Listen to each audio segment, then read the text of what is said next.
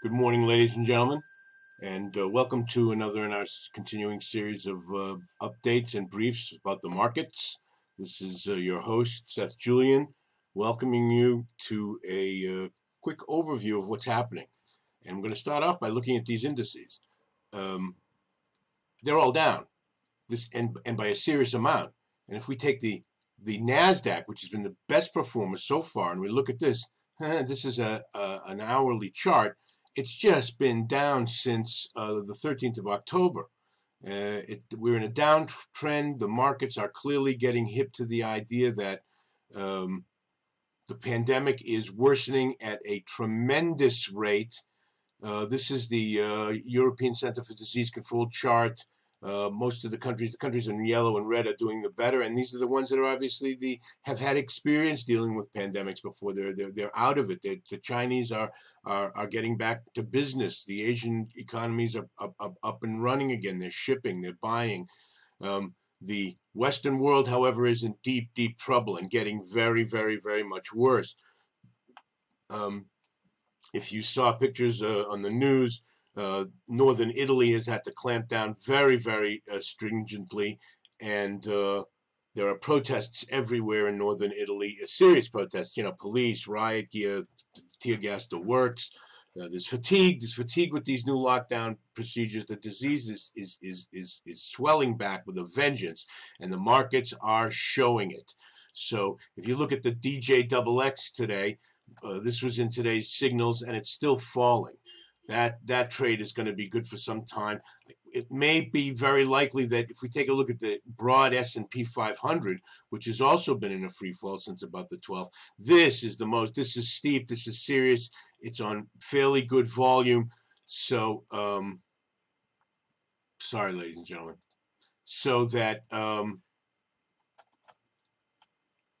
this is likely to continue for some time. And this, we believe, is based on the overall settling in of the idea that this pandemic is not going to go away. There's no V-shape, U-shape, W-shape. We're into serious trouble, and it's going to be going down, and people are selling off. And interestingly, gold has not been that reactive, although this is the spot gold price that we quote. We'll give you the dailies on that. It's been holding fairly steady in the $1,900 range.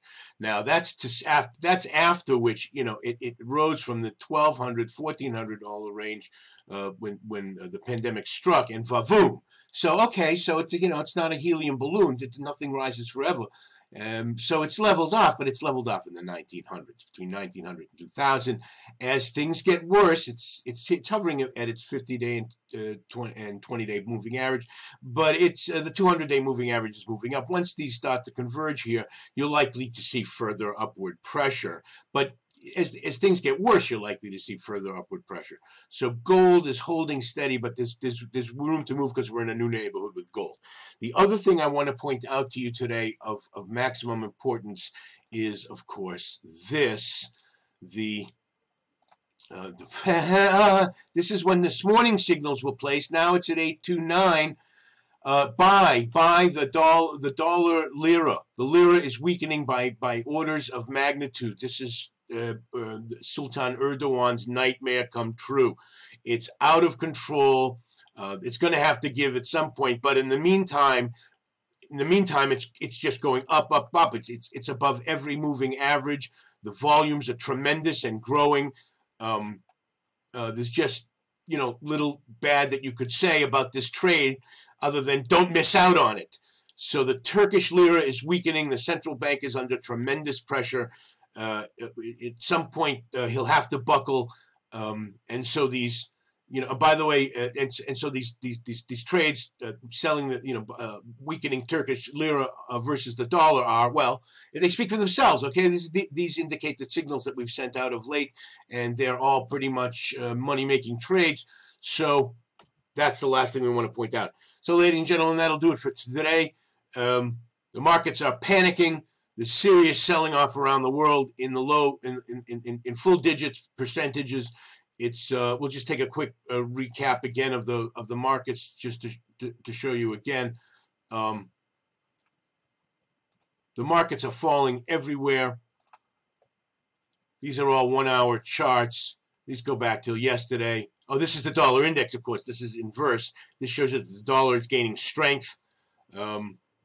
But they're all down, every single last one of them. Some are taking huge gaps on the way down. The DJX, the DAX, the Milan are gapping down, which is there's a gap here on the Amsterdam.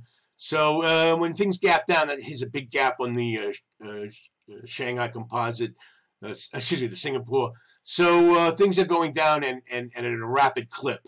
So, and of course, the Turkish lira battle of the central banks against the traders. The traders are going to win. Bank, go with that trade. So, ladies and gentlemen, that'll be it for now. See you soon. Bye-bye for now.